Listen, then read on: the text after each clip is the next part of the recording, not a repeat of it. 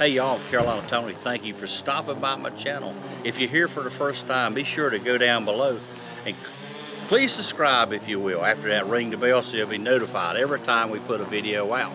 Today our adventure brings us to the great state of Tennessee, and behind me is Brushy Mountain State Penitentiary.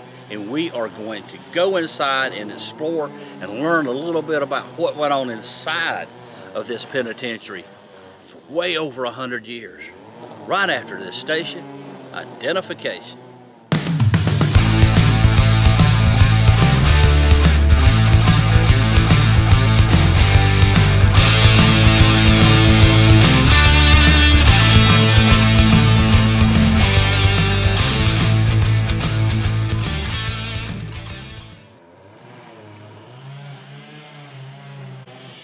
Dangerous since 1896.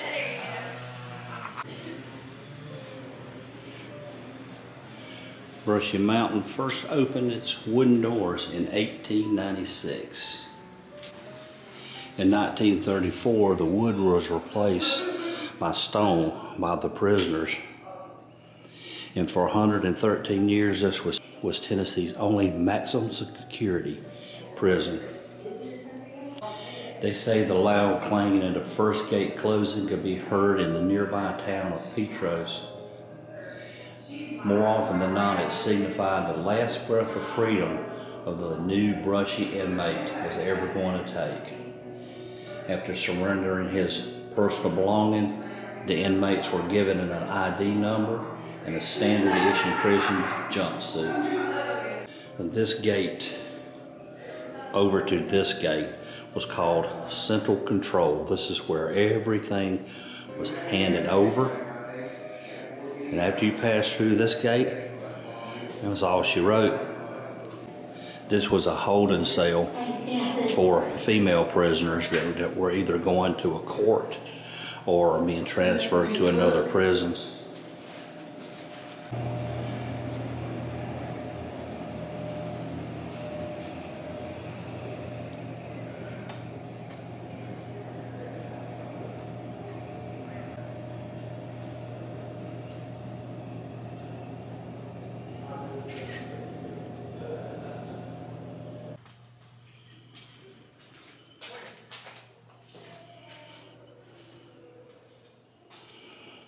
And this was a cell block. Shower. In the early days, all the floors were dirt. Then they were replaced with pine planking, eventually concrete.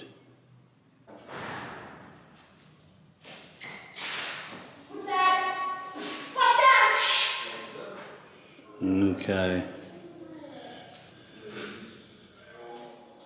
Some of the prisoners here worked in mines, timber, and some were stuck here. But in 1931, this prison held 976 inmates, more than 300 than it was licensed to do. There's a photograph of the Brushy Mountain coal mine where some of the prisoners worked, just 100 feet from the prison. There's something that happened here 3 times a day. It was called the count. It's when the prison guards walked along the cells, accounting for every inmate. This was called a drawbar. It is actually outside of the cell block itself.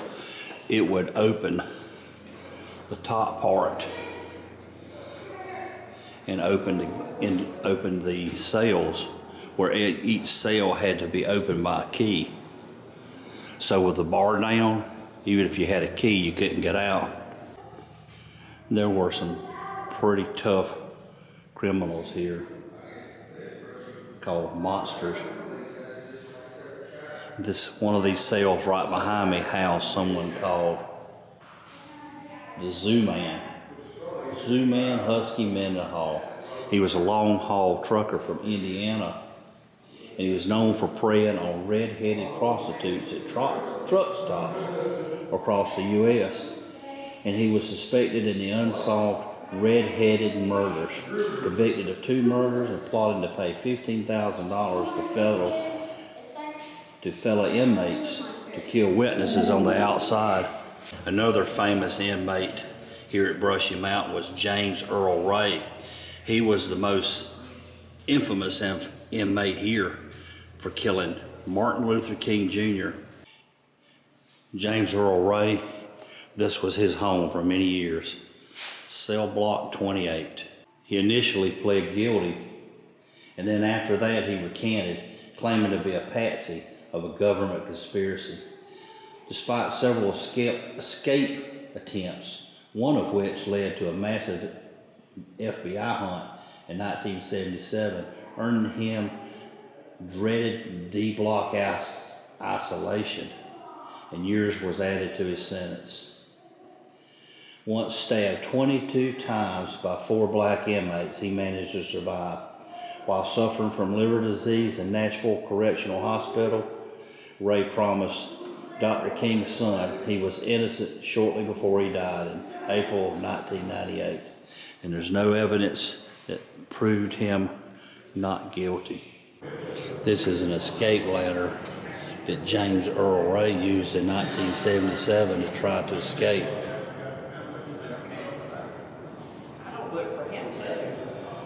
Made from half-inch galvanized pipe.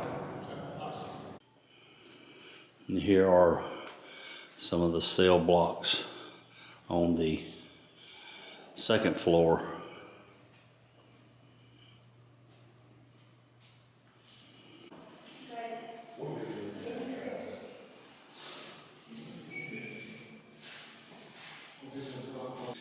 Each cell block had a mailbox where the prisoners could send out letters to home or to send out a grievance that they had a problem here. Everything from prison food to the state of working and living conditions. And this is the cafeteria on the second level.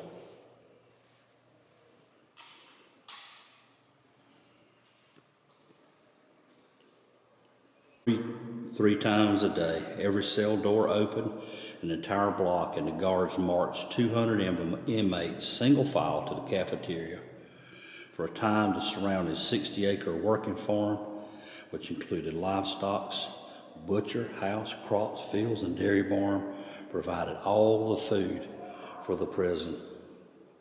And inmates not only cooked for fellow convicts, but they also for the prison employees.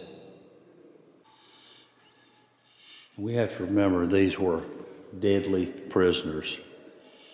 And some of them cut in line, only to find out getting cut in line you get hit in the head with a hammer.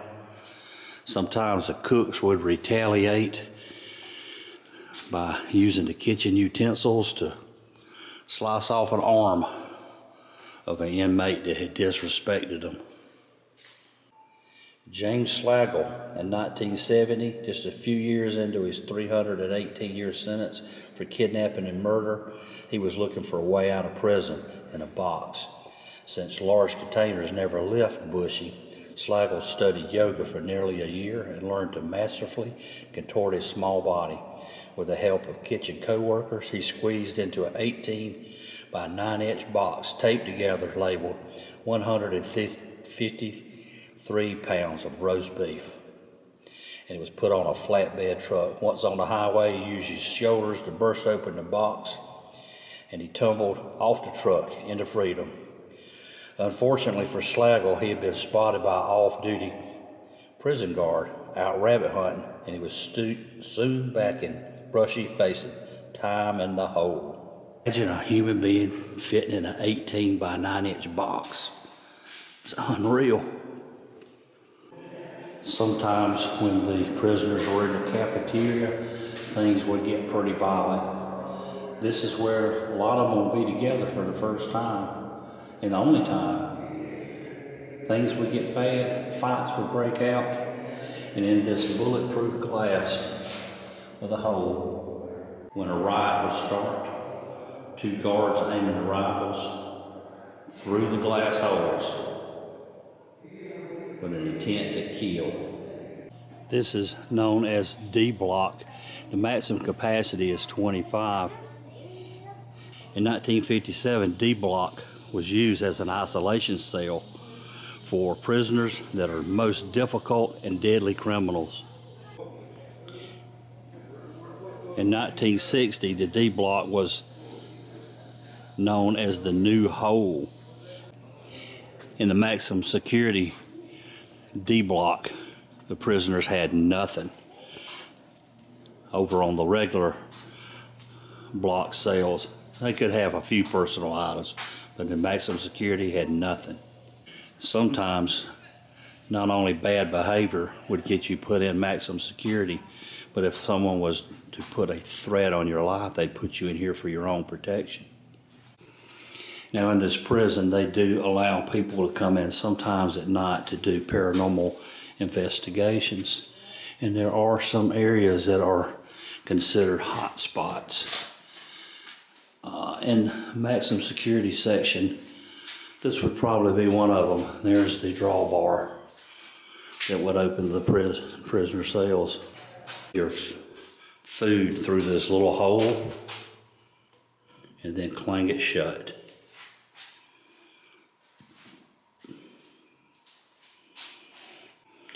Apparently the inmate that spent a lot of time here was a race car fan.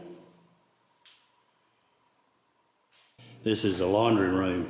In the 1950s and 60s, the residents of Petros could bring their garments here to be laundered free of charge. The laundry room was a place where prisoners could easily hide contraband once a .25 caliber automatic pistol was discovered here.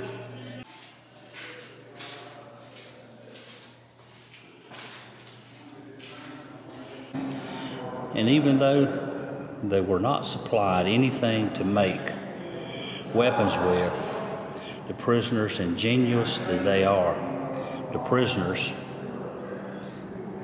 somehow managed to fashion knives and all types of things to use as shanks.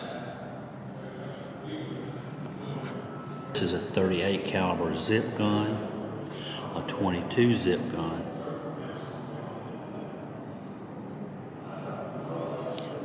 a homemade tattoo machine,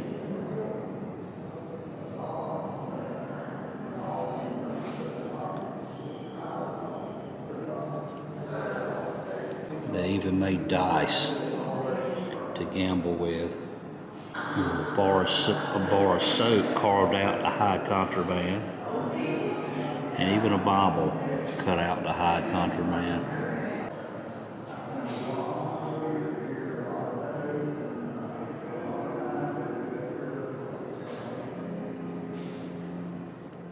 This was the exercise yard for D block. Prisoners would come through this door. They're in solitary confinement with their hands and their feet shackled. Once they got out to this section, their feet were unshackled. They stepped into the exercise yard, put their hands through the hole there. They have their hands unshackled so they could exercise. And it looks like perhaps there were a punching bag down here so they could beat on it, because they were so mean they had to beat on something so they wouldn't explode internally. Guard towers, the guards would enter them by a ladder, and once they reached the top they would pull the ladder up behind them to keep the prisoners from getting them in the event a riot broke out. Is the commissary window where prisoners would come to buy personal items such as shampoo, candy, cigarettes, instant coffee. And it's also another interesting thing is that Donald Kaler, he was one of the 6 inmates who jumped the wall with James Earl Ray in 1977. how Kinder did it is he was 130 pounds, 5'6". He put on a prisoner uniform that he swiped from the laundry and went through the window. Once on the other side, he sat down in a chair wearing a pair of shades, pretending to read a newspaper, and slipped out through the main door at shift change, only to be recognized by another guard. He got sent to the hole and extra time in the slammer. This is the inside of the gym, and they would have boxing matches and of course basketball and other things in here, and even riots, because anytime the prisoners got together, good things were not bound to happen.